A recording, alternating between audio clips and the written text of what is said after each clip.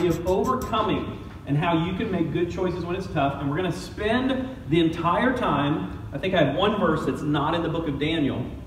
So if you have your Bible or you have your Bible app, you can turn there, or it'll be on the screen, it's in your notes, and you can look all this up later. If you haven't read the story of Daniel, especially the beginning of the book of Daniel, it tells the whole story.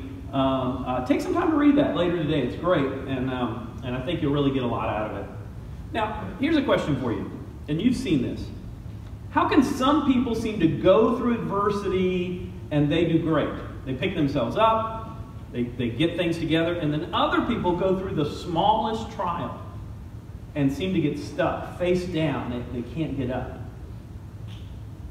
I want to encourage you today, and I want you today, these principles that I'm going to give you from the story and from Daniel. We're not really going to talk about Shadrach, Meshach, and Abednego very much, or Rakshak and Benny, as some people call them. We're going to really look at Daniel, and we're going to talk about this. The Bible says that God wants us, or we should be as Christians, more than overcomers. And it says that we're more than conquerors. That's the idea of somebody who has victory. And so today we're going to talk about some principles, how we can have victory, how we can overcome the trials of life. Now, I don't know if you've got to pretend that this is a piece of wood and not a pool cue, okay? I'm not getting ready to play pool, so forgive me. I forgot to bring my little piece of wood from home. But if you stake a tree, you know what I'm talking about, stake a tree? If you transplant a tree, now it's not the same for palm trees, but any other kind of tree, a regular tree, when you stake a tree, they say, and if you see it done well, usually there's 2 stakes and then either rope or some type of bungee or something, and normally it's not staked too tight. They've actually discovered that if you stake a tree too tight, like if I put stakes all around a tree to support it, that tree will actually be weaker. Whereas if you stake a tree and you give it just enough support to help it, but you allow it to bend in the wind, it actually makes it stronger.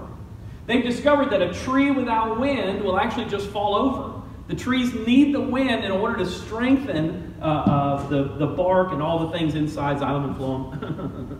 Just thought I'd use a couple of science words that I randomly remembered in my head for no reason. Here's what I want you to know about you and about your children especially.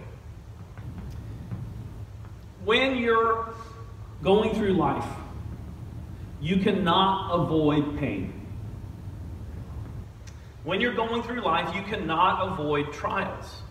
Even if you sat at home all day and hid in your house, you cannot avoid, you would have back pain.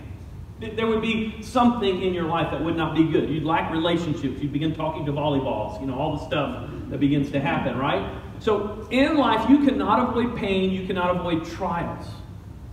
And God even allows those trials into our lives to form us in His image, to strengthen us. But as long as we hold on to Him, He will never let us fall over and never get back up. He will be there. Now, I want to tell you the same thing about your children. If you support your children too much, if you give them too much protection, if you never let them fall and then let them get themselves up, they will never learn how to get up. And when they're 50, they'll still live with you. And you'll be supporting them. Some of you are like, okay, we got to let those kids loose right now, right? Today we're going to look at this idea of why some people fail and fall and other people fail and never seem to get up. They go down and they don't seem to go up. So let's look first at these 5 things. Why we don't overcome after a failure or loss. And these are some of the common things that happen. Number 1, we lose hope. And we assume that tomorrow's like today. Hope is the idea that something's going to change. And when somebody gets depressed or totally discouraged, what begins to happen is your brain starts to say, it's always going to be this way. And when you start to hear somebody despair that way, then you need to really pay attention, because they can be moving into depression or worse. Number 2, we focus on the pain, loss, and hurt. By the way, I had an awesome Facebook post yesterday, if I must say so myself.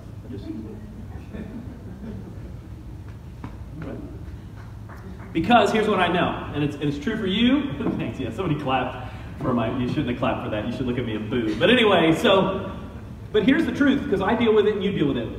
We tend to focus on our hurts. We tend to focus on people who've hurt us. And here's the deal. They've actually done scientific studies. Your brain hangs on to the negative quicker than it hangs on to the positive. Did you know that? They've actually done scientific studies. When the sin nature came into the world, one of the things that it caused is for you to go to a job evaluation and you walk in and your boss tells you 1,000 things you're doing great and says this one thing you need to work on. And all you can think about is that one thing you need to work on, or how unfair that was, or whatever. I'll never forget, years ago, I had a principal, and he came into my classroom, and he loved everything. He loved the way I taught. He loved the way I did stuff. I used to do ceiling notes. I think he came in one day. I was doing ceiling notes is when you could take those projections. I put them on the ceiling, and as long as all the kids took notes, they could lay on the floor in my classroom. This is why I don't teach anymore. But anyway, so they would I also had them push a bus one day, but that's another story. I was teaching them inertia. What do you want? Anyway, So they're laying on the floor taking notes. He walks in, But anyway, so he evaluated my class. Awesome. Everything was great. He wrote down that my books in the back were not organized. Do you know the only thing I could remember after all the things he said for years? Not for days. To this day, I just said it. It was over 20 years ago. And I just told you what he said. I don't remember anything positive he said. But I remember he said, your books weren't in order in the back of your room. All I can think about. Somebody has hurt you in your life, and you will focus on them instead of loving the person next to you. Today, something will happen that will bother you, and you'll focus on that instead of the people next to you. Hey, how many times have you yelled at somebody in another car, but you've never blessed the person that's in the car with you? So let's take a moment, just look at the person next to you, smile, pat them on the back, whatever you think you need to do. Don't get weird on me. Say sorry. All right? Number 3 ties into the same thing. We focus on those who attacked us or left us. And sometimes we take those feelings with us, so when we get around anybody, we feel attacked or we feel abandoned. Number 4, we compare our lives to others. I got to do this with all my hillbilly, or the good old days. I remember the good old days back when we I remember when all the lights, you could go to the beach on US 1 and all the lights to Titusville, that right lane all the way to the McDonald's had all go and you didn't have to stop. I could get back from the beach in 15 minutes. Blam, blam, blam. My kids are like, Dad, you tell us this every single time we go to the beach. Yeah, but it's true. I remember when that, and I'm not even 50 and I'm already doing the good old days. Had my convertible Mustang in high school that I had to fix every weekend, but I forgot that part. But we focus on the good old, and we compare our lives to others, so we look at our lives and we're like, oh, they got a nicer car. I wish I had a car like that. No, you don't. They don't like their payment. Number 5.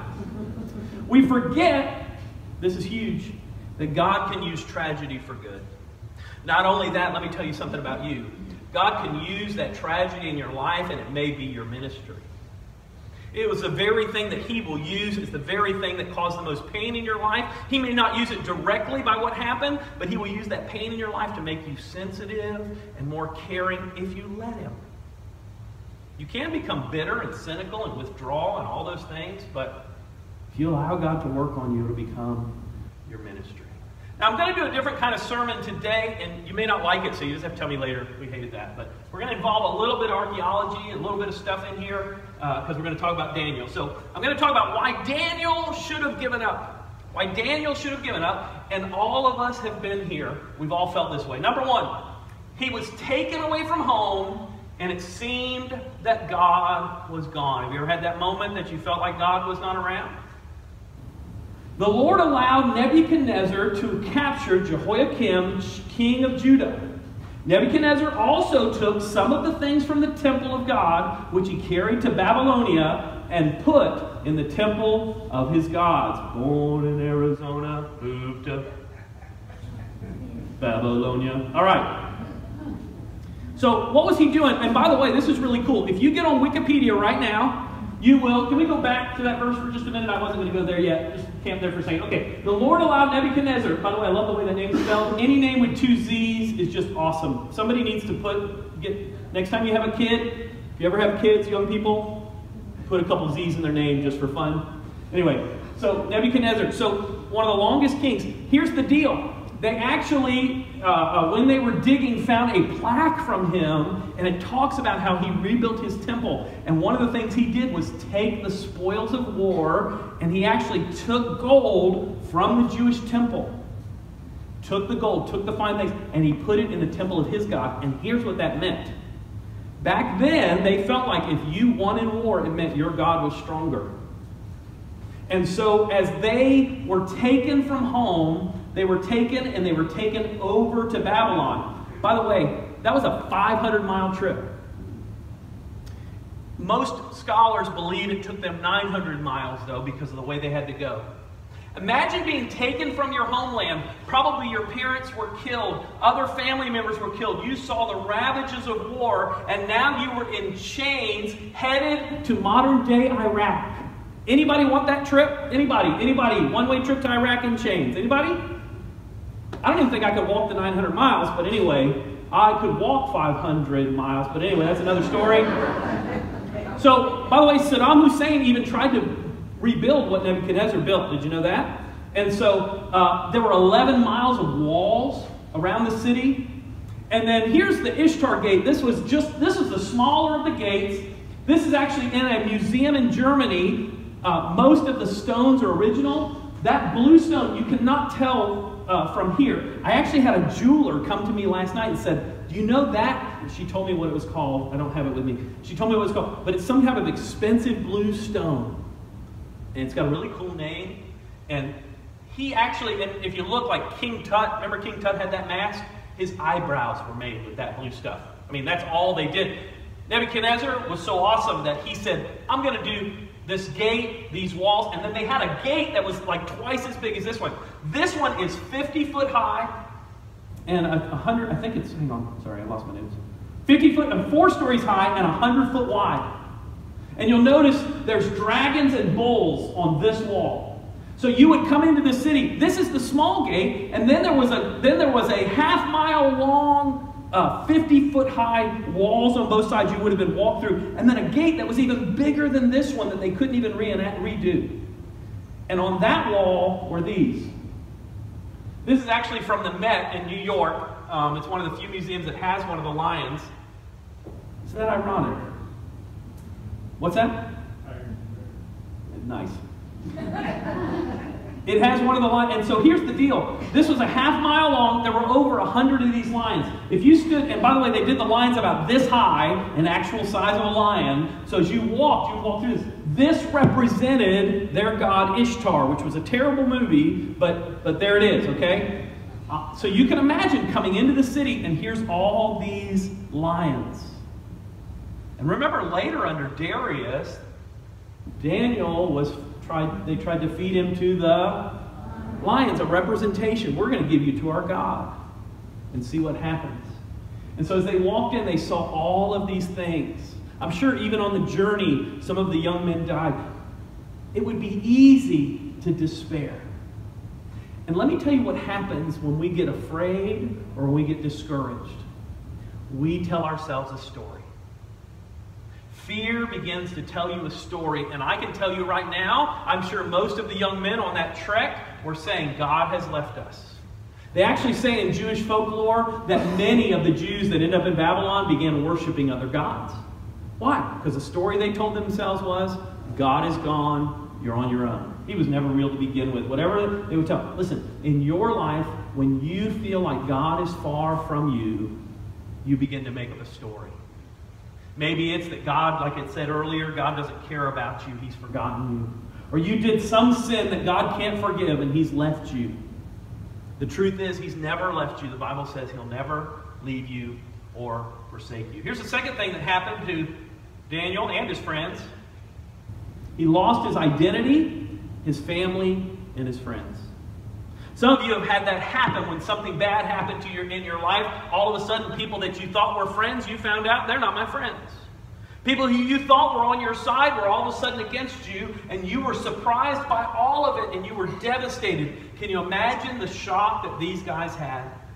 Ashpenaz, the chief officer, gave them Babylonian names. Daniel's new name was Belteshazzar. By the way, you'll notice Daniel's never called Belteshazzar. He's always called Daniel. Hananiah's name became Shadrach. Mishael's was Meshach. Gosh, my mouth. And Azariah was Abednego, or as we like to call him once again, Rack, Shack, and Benny. If you had lost everything, what story would you tell yourself?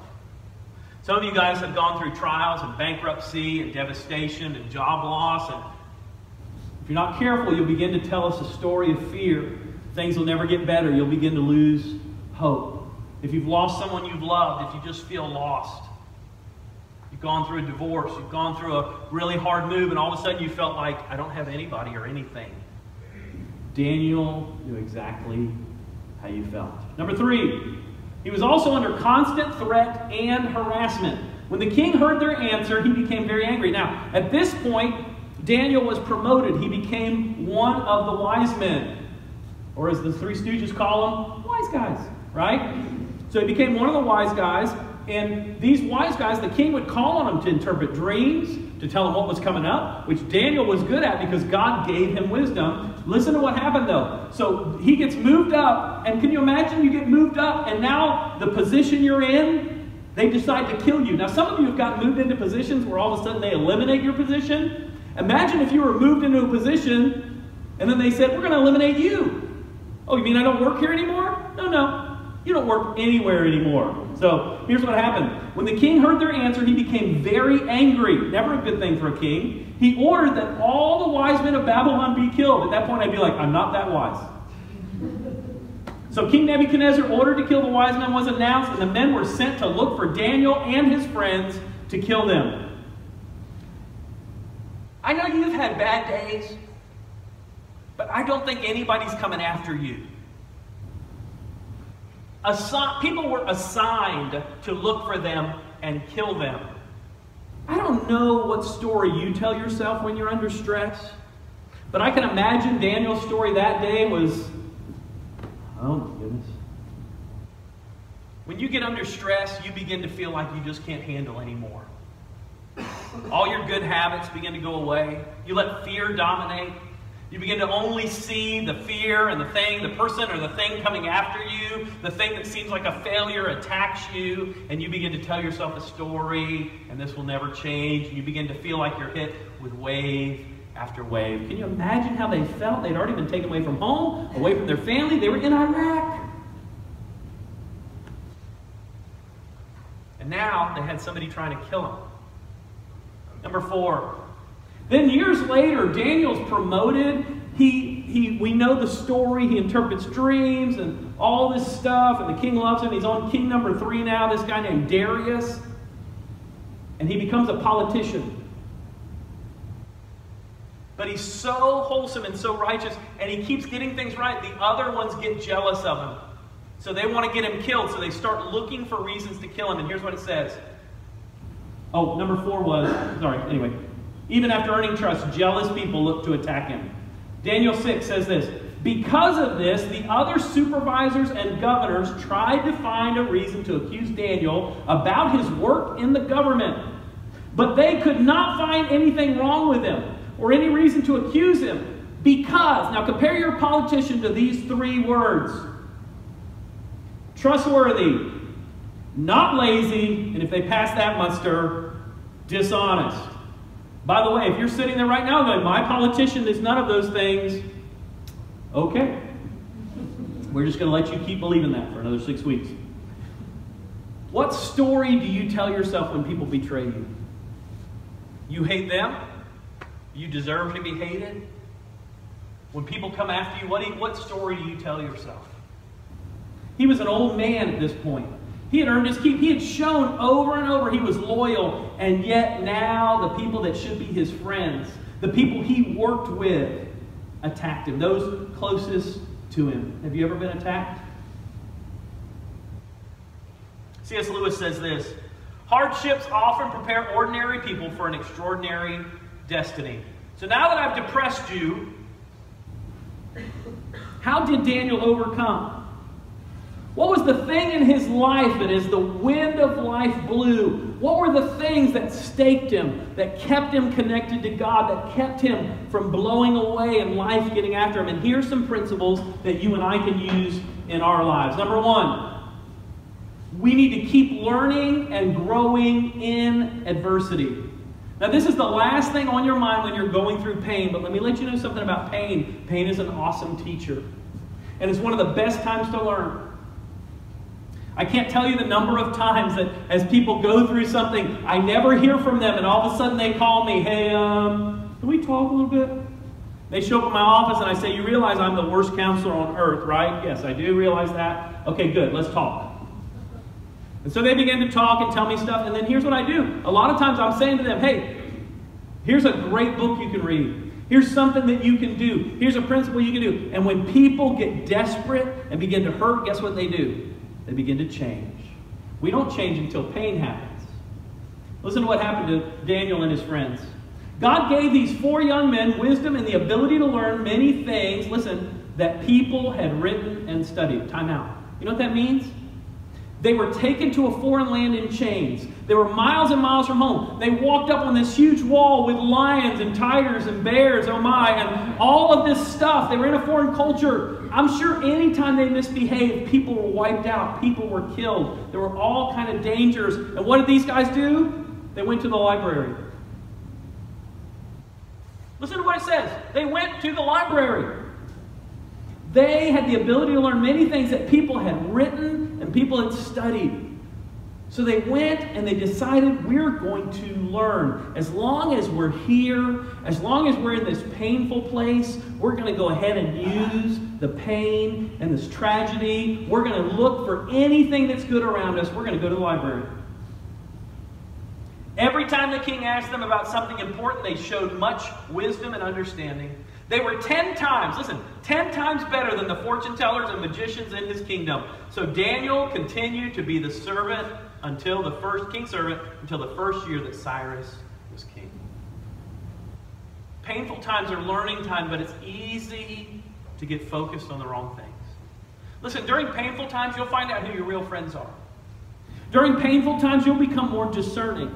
During painful times, when you do something dumb, you'll hopefully go, I won't do that again. Hopefully you won't be the person that has 4 or 5 retakes. God never fails you, by the way. He just gives retakes and retakes and retakes. I love this quote, and I know my friend Tracy will love this. Just when the caterpillar thought its world was over, it became a butterfly. So many times it feels like life is over when we're in pain, when God is using that to transform us, to change us. Here's the story I wanted you to tell yourself the next time you have pain. God, even in this pain, I know you maybe didn't cause this, maybe it was somebody else, maybe it was my own choice, but even in this pain, you can use it for your purpose. God, help me to learn. And by the way, if you get stuck, whether it's in grief or pain, get somebody to talk to, get a counselor to talk to. Don't get stuck just in the pain. If you're not moving forward, if you find yourself stuck somewhere day after day, week after week, month after month, year after year, get some folks to help you to move forward. Number 2, praise God in fear and trials. Now you say, oh, Eric, it's easy for you to say. You're not going through trials. Daniel, remember the king wanted to kill him. Daniel asked for an interpretation of his dream. Before he ever goes to the king, he says this. I don't know about you, but I would have been thinking, I hope my presentation to the king will be really good. I would be getting my PowerPoint ready. But that's not what Daniel does. Listen, I thank you and praise you, God of my ancestors, because you've given me wisdom and power. You told me what we asked of you. You told me about the king's dream. Instead of walking in fear and worrying about what's next, how about if we begin to say, God, even with a threat, even with everything that could go wrong, I want to be grateful for what you've given me. By the way, they found that one of the differences between people who fall and stay on the mat and people who rise up strong, one of the number 1 things is gratefulness. When's the last time you just made a gratefulness list? God, thank you for this. God, thank you for that. Because too many times, like I said, we get focused on the thing, and instead of focusing on what could go wrong, Daniel begins saying, God, thank you for these things. Thank you for what you've given me. Keep learning. We talked about keep learning and keep growing and then praising God. Then number 3, be humble, knowing God can use you. Daniel says this. So Daniel goes to the king, and the king pretty much praises him. By the way, we already know that they were 10 times better than everybody else. But listen to what Daniel says. God also told this secret to me, not because I have greater wisdom than any other living person, but so that you, king, might know what it means. And that way you'll understand what went through your mind.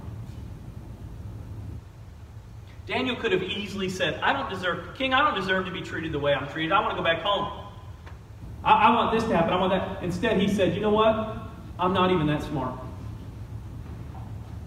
But God can use me. You may be here today and you may feel like God can't use me. I want you to know, God can use you. And instead of trying to get the fame and instead of trying to get the credit, you know what Daniel did? He said, it's all about him. Do you realize that God can use you not because of you, but because of him? Not because of your degree, not because of how smart you are, or quick you are, or pure you are, or how together you are, but because he can use you if you're available. Number 4, if you miss everything else in the sermon, here number 4, it will change your life. Overcome evil with good. On one of the hardest days of my life, I did something that I've done ever since I left Quincy's years and years ago as a waiter. I know some of you suddenly just thought, big fat yeast roll. Right, I gotcha. Boy, they were good. Just made my mouth water. There we go. Overcome evil with good. On one of my worst days, I remember I went to a restaurant. I bought a $20 meal. And when I was done, I left a $50 tip. And I said, you know what? On my worst day, at least somebody can have a good day. But it's amazing how when you do a little thing that's good, how God blesses you. One of the neatest things, I had an opportunity, our crossing guards kind of live in our neighborhood. And so one of the crossing guards, I went to my favorite restaurant, McDonald's.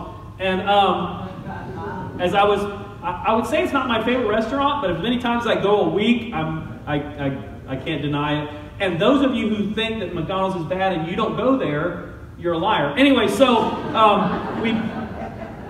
I only eat the health food and anything else that gets in my car. But anyway, and I see the crossing guard going in, and I was able to say to the lady, hey, can I give you money and you give him a gift certificate?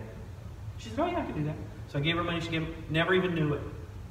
Can I tell you that changed my whole mood that day? Why? Because even in difficulty, when you do something that's right, God uses it to change you.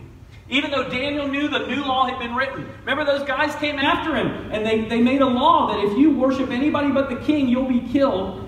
The new law had been written. What did he do? He went to pray upstairs in the upstairs room in his house. They had windows that opened towards Jerusalem. Hey, the temple wasn't even there. The stuff had been taken. That stuff was in the temple there in Ishtar. But he continued to pray. He continued to have faith. 3 times a day, Daniel would kneel down and pray, listen, and thank God, just as he had always done. Do you take time to thank God every day? Do you take time when evil comes and something bad happens, instead of withdrawing, which is what we want to do, instead of getting discouraged, instead of pouting, doing something right? Because on your worst day, you may not be able to change the circumstance. You may not be able to change a person that hurt you. You may not be able to change the failure that you had, but you can do something right. And so no matter what's happened in your past, no matter how much you want to say, I give up, I'm not doing anymore, I'm tired of people, I'm not going to church anymore, I tried to be nice and that person wasn't nice back, I tried to do something and I was punished for it, I helped somebody and because I helped them, I ended up hurting myself, and blah, blah, blah, blah, blah. Instead of withdrawing, say, you know what, I'm just going to do what's right. I'm going to do what this next verse says, Romans 12:21. Do not be overcome by evil, but overcome evil with good. Don't just focus on the evil and the things that have hurt you. Look for what you can do that's good. Just one little habit, just one little change, just one little going out of your way to be a blessing to somebody, God can use that very thing. Not just to change them, but to change you. So if we're going to grow in a trial, we keep learning. We praise God. We say, God, I'm going to be humble, but I trust you. And then we overcome. And then finally, this is really what happens. This really isn't one of the steps. This is what happens when you trust God. When you trust God, you will watch Him transform those around you. So remember, at least 40 years before, as Daniel had walked into the city, he saw all those lions. And when he didn't obey the king, the new king Darius decided, you know what? Whoever doesn't obey is going to be fed to the lions. Darius loved Daniel, so he was upset. But because he had put it in writing, he knew he had to do. He had been tricked, and he had to do what those guys said because he had put it in writing. And so Daniel was put in the lion's den, and the next day Darius came out and he said, did your God save you from my God?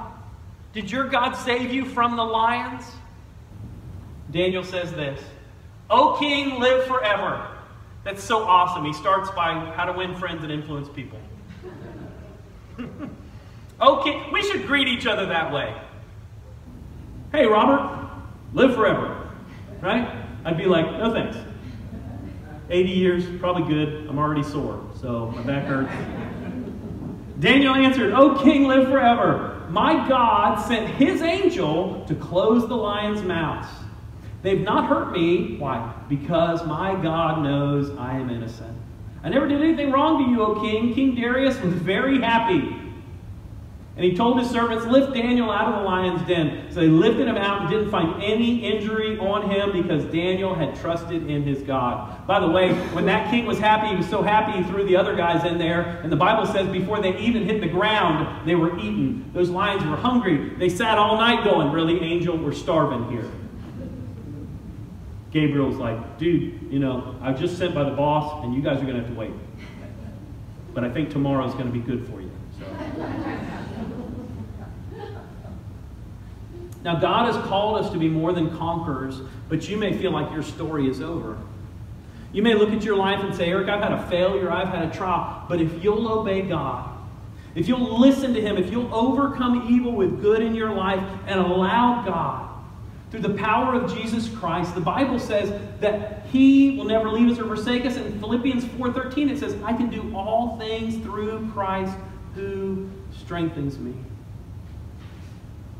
See, about 500 years after the time of Daniel, 3 guys left, well, or at least 3 people left the Babylon area. 3 of those wise men, astronomers, astrologers, whatever you want to call them.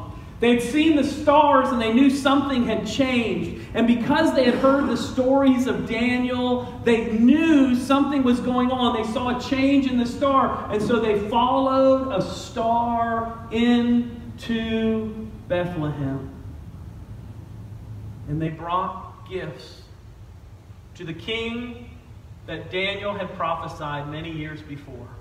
And they brought gold and frankincense and myrrh. Most theologians believe that those 3 things came from Babylon. The only reason that people in Babylon would know anything about a future king, a Messiah, would be because of Daniel and his friends. And here Daniel was the head wise man, and guess who came to see Jesus? Wise men from the Middle East. You may feel like your influence is over. But it could be that something that God uses in your life, just you going through a trial, may show somebody else that God is real. And you may think, well, my life is done. And it may be that somebody sees what God does with you and they begin to trust Him. About 2 years ago, one of my friends who was an atheist called me and he said, I wanted to tell you something. I believe in God now. And I said, okay, it's a big change. What happened? He goes, because I've seen how God has taken care of you, and there's no reason for that to happen unless it was God. So I believe in God. Not so sure about the Jesus stuff yet, but I believe in God. And I'm hoping one day that same friend will call me and say, Eric, I believe in Jesus now. If you're here today and you've never given your life to Jesus Christ, I want you to know that the Bible says that Jesus said, I am the way, the truth, and the life. No one comes to the Father except through me. If you're here today and you want to give your life to Christ, in a few minutes we're going to have our offering, and then I'll be here after the service. I know we've gone a few minutes over time, but I thought it was worth it to end the series. You think that was all right today? Yeah. But if you're here and you want to pray, I'd love to talk to you after the service. Maybe you're here and you're a Christian, and one of those habits that I talked about, you said, I never do that. It's time to change. And today could be the day for transformation. Ask God, God, would you begin to put that? Maybe it's study. Maybe it's learning. Maybe it's releasing somebody who's hurt you. Maybe it's owning it. Maybe it's moving forward in your life and saying, God, I want to do that. I encourage you, don't let another day go by without doing what God's called you to do today. Let's go to the Lord in prayer. Father, I thank you for the life of Daniel. Father, I thank you for all the adversity he went through, and yet we see how it changed history. And Father, we still read about Daniel, and we still look at the prophecies, and he even talked about things that are coming. And Father, we see how you used an ordinary young man who chose to serve you in the midst of adversity and pain. Lord, if we're honest, sometimes when the pain comes, we don't want to deal with it. Sometimes we want to hide, we want to run, but Father, we thank you that you said you would never leave us or forsake us. Lord, I pray if anyone in here doesn't know you, that today would be the day they turn their life and their heart to you. Thank you for this time, Jesus. We're just going to sing a song.